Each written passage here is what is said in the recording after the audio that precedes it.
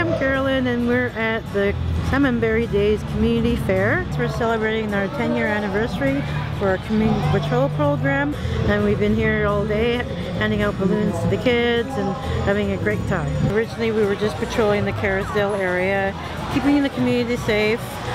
Since then we have grown to the whole west side of Vancouver.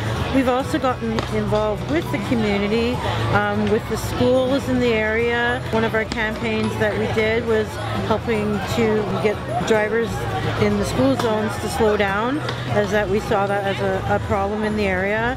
So we got involved with many of the schools on the west side. Another program that I started was called Meals on Wheels, whereas we give lunches to the homeless on the west side once a month. And the other things we do too is we check our clients' houses, answer alarm calls. We work with the community policings in the area.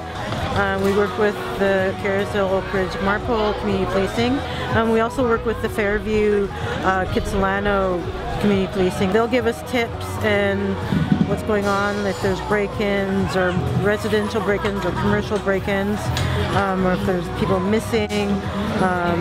So then we'll keep an eye out when we're patrolling the area. We also like to let our community in the area know what's going on. We just started providing a newsletter about safety and security tips, what's called the Gazette.